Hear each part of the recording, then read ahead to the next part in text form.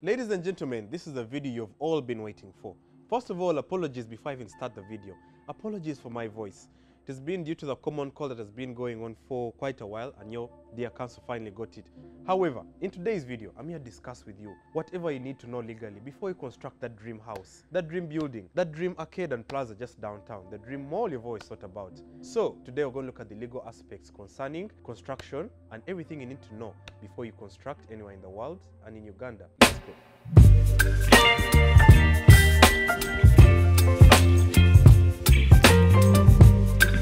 Welcome everyone to Simply Legal. It's really been a while since we last met. However, like I said earlier, I've been suffering from flu and cough, but that doesn't stop the law from being simplified for you and everyone to understand, both nationally and internationally. So, in today's video, I'm going to discuss with you everything you need to know about construction all over the world and in Uganda, because I'll give more specific examples in Uganda.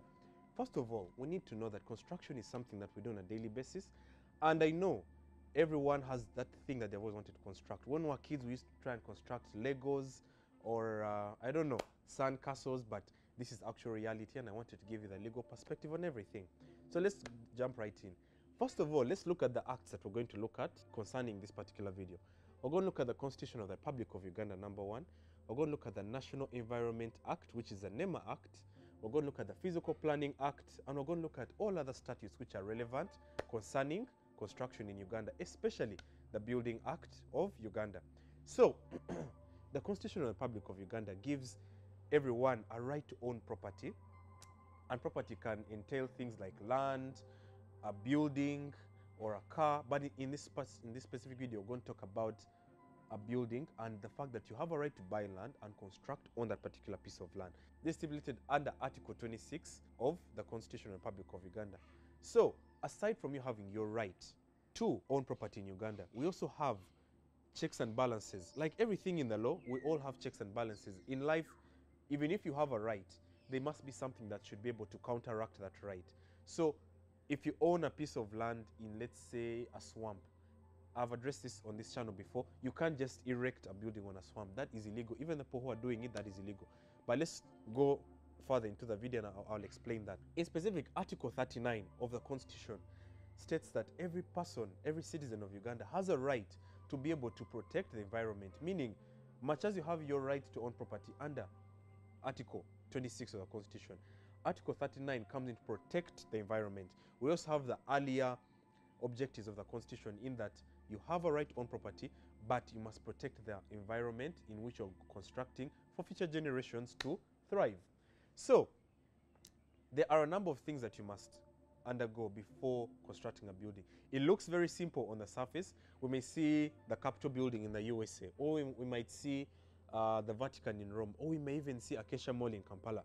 But for all those people to have taken those steps to construct there, it wasn't just out of just. It was an entire process. It was an entire legal process. So we need to look at the specific things that you need before actually attaining your dream building in Uganda. So let's go. One of the biggest requirements you need to know is that, first of all, the fact that you're constructing a building in a certain area, you need to do what's called concern for human life. And this is basically what's called an Asia study. So an Asia study is an environmental impact assessment study. So that is what's called Asia. So an environmental impact assessment means that you are going to buy this piece of land. You're planning on starting up Acacia Mall, let's say in Luzira, where there's a swamp. So you need to have your plan first.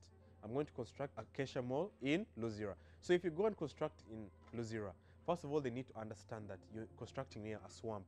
Now, the authorities who are in charge of the environment all over, such as National Forest Authority, such as NEMA, which is National Environment Management Authority, need to conduct an Asia study. Now, they're going to want to know, if you're constructing your Acacia Mall near a swamp, what environmental impact does it have on that environment? Couldn't you put your Acacia Mall in an area which is like a hill, or maybe a flatland area, or maybe in central Kampala? They'll ask you, why are you choosing a swamp? Because if you choose a swamp, you're going to now demolish or you're going to damage the environment. I've explained many times that you cannot construct in a wetland. So I give this as an example because this is one of the best things to understand. Once you construct in an area where you're not supposed to construct, already you're violating the permits, and you're already violating what you're supposed to do and where you're supposed to construct. So when we look at value for life, it's not just human life, it's also animal life, it's also plant life, and it's also the fact that if you construct in that particular area, what is the impact that your building is going to have in that particular area. So you need to do what's called an environmental impact assessment. Secondly, you need to do what is called getting permits. Now, I already mentioned that we have different bodies or different national statutory bodies which are extremely involved in someone's construction of a building here in Kampala. We must have the involvement of KCCA. We must have the involvement of NEMA. We must have the involvement of the Building Act. In other words, you must be able to get permits for all of those institutions. So we have the KCC, which is the Kampala City Council Authority. If you are constructing any building in Kampala, KCCA needs to be aware, and they need to be able to give you a permit or a license like other people may be able to understand in another country. So you must get a license from KCCA. You must get a license from NEMA, which is National Environment Management Authority. You need to get a license under the Physical Planning Act of Uganda. You must get so many permits which accrue to what you're doing. In other words, if you are constructing a building maybe in the outskirts of Kampala, still KCCA needs to be aware, still National Forest Authority has to be aware, still NEMA has to be aware. So all the authorities which are concerned with the environment need to be aware, and you need to get a license. Now, short of any license that you are required to get in relation to the building that you're constructing or the area that you're constructing in, then that can even lead to them taking down your building, or construction will stop, or you can even land in jail or even pay a fine for that. So let's go to the final things that you need, and then we just wrap up this video, because I wanted to give you tips about how you can be able to construct a building much easier, and then you can have a nice life. Now let's go to the most important things that we need before we wrap up the video. We have the Building Control Act of Uganda, and this is, aside from the constitution, this is the major act that is considered when you are building in the world or in Uganda in particular. Now the Building Control Act, in its entirety and in its commencement, whenever you open an act, you're going to see the commencement. So according to the Building Control Act, it establishes what's called the Building Review Board. Now the Building Review Board has a number of representatives from different aspects of life in Uganda. So we have representatives from, let's say, people with disabilities, representatives from local government, representatives from urban development, like the urban section of government. We also have professionals who can be able to review whatever plan or whatever building you're planning on erecting. So let me give you an example. I'll go back to my example that I want to build a similar replica of Acacia Mall in Lozira Wetland. Now, if I submit in my plan to the Building Review Board under the Building Control Act, they're supposed to sit down and then lay out my plan on the table. And they're supposed to have so many people who are going to review this plan. Does it move along with what the NEMA Act says, which is the National Environment Act? Does it move in accordance with the National Forest Authority Act? Does it move in accordance with the KCC Act if it's being built in the Central Metropolitan of Kampala? Does it also cater for persons with disabilities? That's a very important thing. If you notice, most buildings in Uganda have stairs and they have a ramp for people with disabilities. Unfortunately, most people tend to use the ramp, and yet you're able-bodied and you can move on the stairs. So you end up not giving someone room, a person with disability, room to actually use the ramp. I hope God does really pay you in kind for that. But aside from that, it's important to know that you're submitting in your plan for a building. It's important to know that your plan is going to be reviewed by so many people. That's why someone can buy a piece of land in the actual central part of Kampala, but it will even take them 20 years to actually start constructing if you do not meet all the requirements that I've stipulated in this video. So you need to have the permits, you need to have the licenses, you need to do everything which is statutorily obligated by you, meaning all your plans should be moving in accordance with the law. So if everything is said and done, then your building can be approved, or your building plan can be approved. One more thing to consider, it's not just representatives from government who are going to actually review your plan. We're also going to have professionals such as lawyers, such as architects, such as engineers. it's not just enough to know that you're constructing the right area. It's enough to know that in your plan, you have 1,000,000 bags of cement or you have 500 bags of cement. But a senior architect somewhere else is going to be consulted, who is a consultant for government, and government is going to ask the senior consultant, 500 bags, this particular person is asking for permission for us to accept him to construct a building in Kampala. But he's saying in his plan he has 500 bags of cement.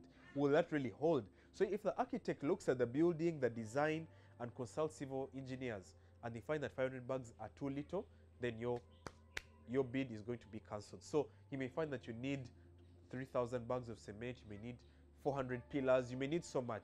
So that was just a big view that the Building Control Act of Uganda provides for that particular thing, that you do need approvals from so many aspects for you to actually construct, because buildings in Kampala have collapsed. Buildings in Kampala have collapsed and killed people, or they are weak, or the foundation is so weak, but because people did not use, or they did not take the right legal steps to actually construct these buildings. So let's go to the final part of this video and then we wrap up. So let's finally go to how to apply for a building permit. Now, like I've said, all the other acts are very important. The Physical Planning Act, the NEMA Act, the National Forest Authority Act, but you can get all those licenses, but the most important thing is, according to what the Building Act says, do you have everything? So like I've stated, you need licenses from all the others, you need permits. Now, to actually apply for a building permit or a building license, you need to formally apply to the Building Review Board. Now, like I said, the Building Review Board is under the Building Control Act. You need to physically apply to them, and you need to also submit in a number of requirements that need to be certified first before your building is even considered, or before they even consider giving you a building permit. Firstly, let's even go to what you and your architect need. We need to submit in all your details of who you are, where you live, preferably your sources of income, because they need to know where are you getting the money to build this building. You need to also submit in the certificate or registration number and certificate of your architect. Remember, in every building, it's not just the owner or the funder of the building, it's not just a civil engineer, but most importantly the architect. He's the one who starts a building in anything. For example, the way God is the architect of this world.